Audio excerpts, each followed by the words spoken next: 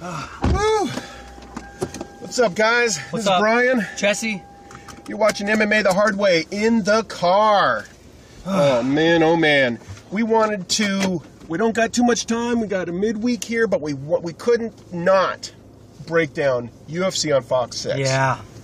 Oh man. It's a good card. It's a really, really great card. 13 fights. Every single one of these fights is, I don't even see anything near a weak fight on the entire card. We're going to break down I think we're going to try to break down the top 7. Yeah. And just go quick back and forth. How about we got, boy, oh boy, big fight. Dennis Siver, Nam Phan. Nam Phan. That's, one thing you mentioned, Dennis Siver's ranked number 3 in the world. I know, I didn't realize that until I started looking into it myself, and it was like, wow, he's been he was sneaking in under the radar at lightweight, but at 145, he's globally ranked at number 3. He's a great kicker.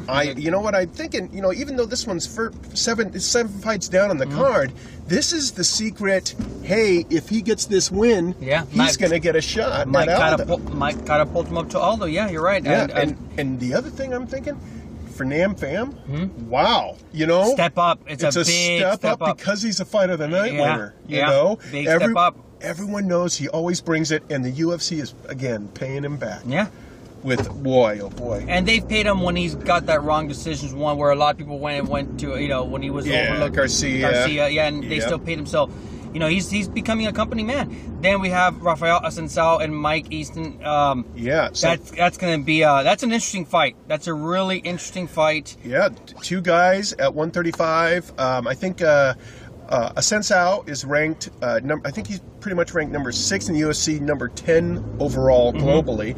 And then you've got Mike Easton, who's maybe 11th, ranked 11th in the UFC, 21st globally. The thing is with these guys, though, is it's just like don't blink. They're so fast, they're so athletic, and the difference between number 10 and number 5 is just razor thin in that weight class. Yes, once you start getting up to that area, it's just very, very small. Yeah. The next one's Mike Chiesa and Ultimate Fighter winner. Yeah. Now I see that going. It's going to go to the ground. I see Mike Chiesa taking it to the ground. Marcus.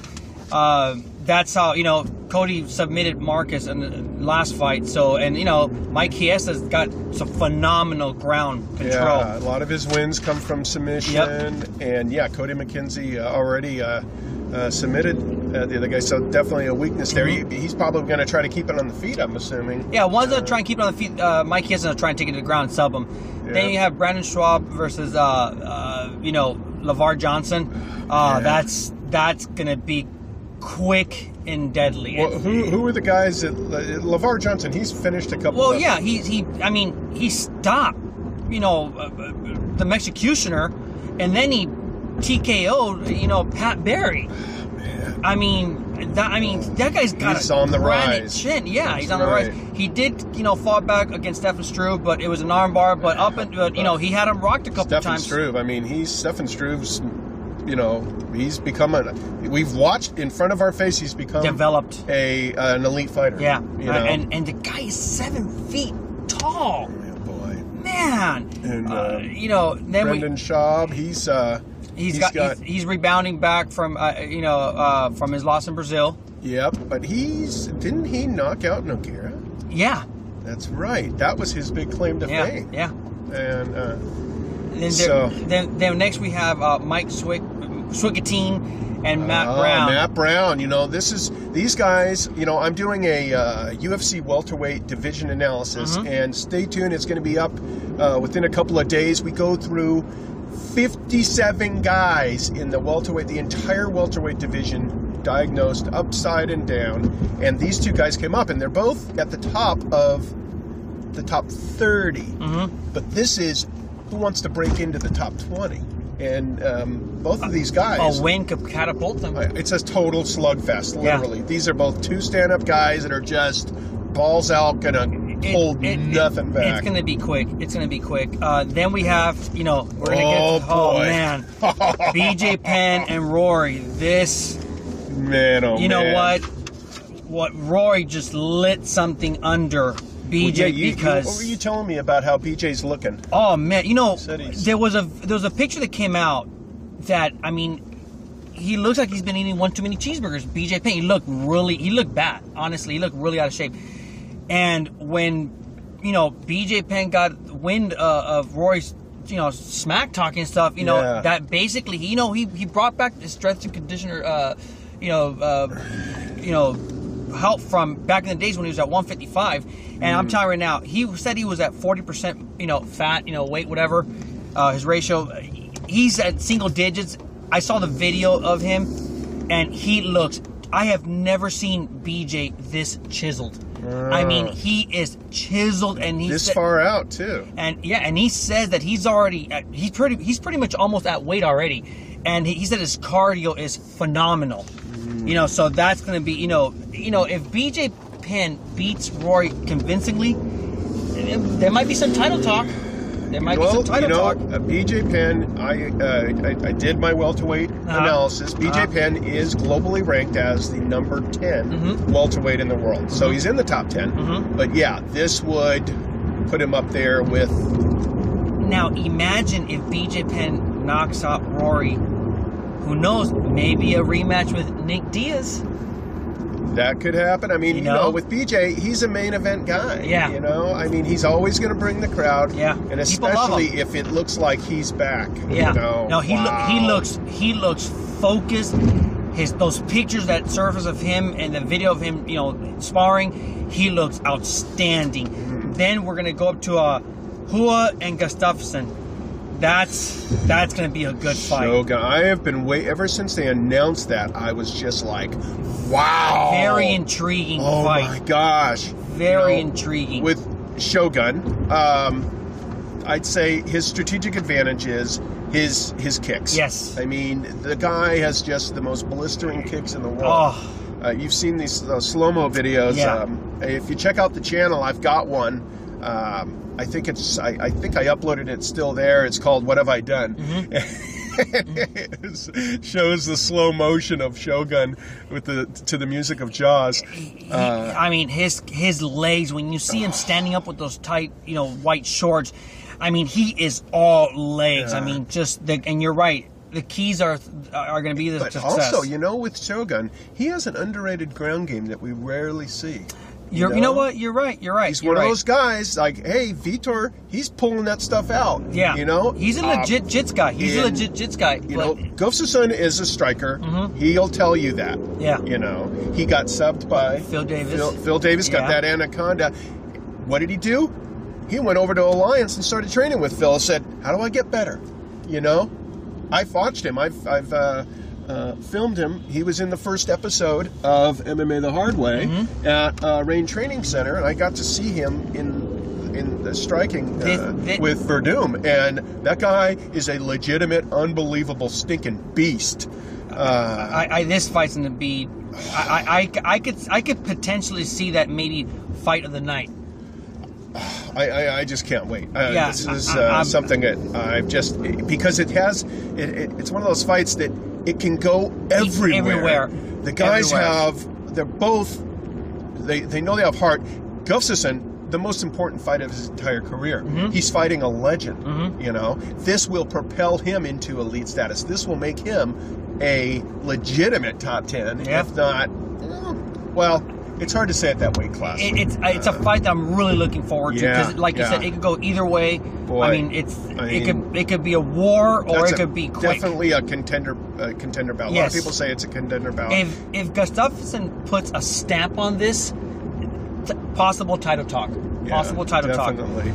Then we have this fight is the one I really want to see. Henderson and Diaz. Remember when we talked about Edgar, and I talked about how I kind of didn't want him to win because I was tired of seeing him in the rematch. 6 fights, 6 championship fights. The only guy in history to have three rematches in a row. He's just a decision guy. Yeah. He's going to be a beast. Don't get me wrong. He's going to be a beast against Aldo. I'm looking forward to that too. Now we're talking about guys that finish being in title fights. This one, oh man, Nate Diaz has earned that title He's shot. on a tear. I want to see how this fight, goes on. Nate Diaz never been knocked out. Never been knocked out. He hasn't been submitted since what? 6 years by Hermes Franca. Hermes Franca. Yeah. WEC? WEC, yeah. So, it's been a while, but he goes in there for the finish. He gets in your face.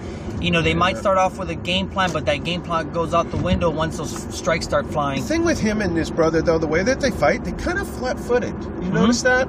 And not a lot of movement. Henderson is a movement guy. Yeah. And I'm wondering if that athleticism and that movement is going to play a thing. If he's going to do, because I kind of see this almost like Diaz Condit. Yeah. But, the flip this side. is his. Henderson is his Condit. Yeah. I kind of see it like that, and I wonder if it's going to be where Henderson's going to be just outpointing him. They're both pretty well-rounded, like you stated. Both have great chins. Both have, both going for the finish. Both have phenomenal cardio. Phenomenal, just super athletes. This fight, I don't know where it'll go. But it's gonna be a great fight. I haven't looked forward to a lightweight fight. Me too. Like this since BJ was. Same here. It's just this is bringing new. Believe it or not. Like you stated, with Edgar moving down, it kind of frees up the 155 because for a while it was stagnant. It was it was on hold. Like literally, someone just. That's right. There's such a bottleneck. Yes. We're going to see if Henderson does win, he's going to defend that belt. Yeah. Probably twice in 2013. Yeah. It's going to be a great fight. So, what do you think? Your final thoughts on Henderson Diaz? I've got Nate Diaz. Okay. He's probably not betting wise. I don't think he is, but I'm a Cesar Gracie fan. You know what? And I love the Diaz. I see this going to Nate as well.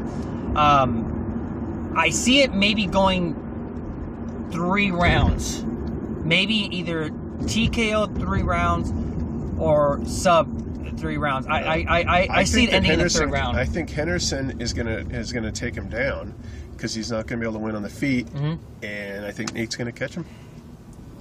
Why would you want to go to the ground with Nate or Nick? I don't know. It's just like playing Russian roulette with 5 rounds in a 6 chamber. It's just, I love the little side blurb story when they asked him I forgot which reporter asked him, so what do you think of your Gomi win? He goes, I did that for my brother.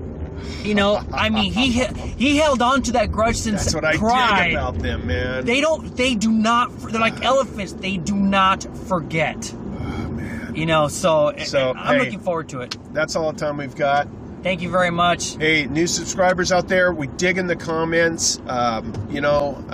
We encourage you to keep subscribe. Share this with your friends. We're going to grow this and pass it around. All right, and have a good time. Take care, guys. See ya.